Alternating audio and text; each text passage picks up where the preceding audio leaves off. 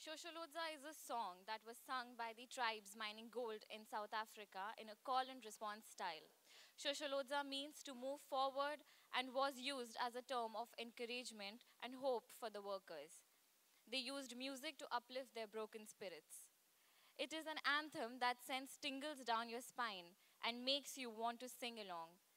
So let's remind ourselves to move forward and strive to achieve what we want despite the hurdles and roadblocks that come our way.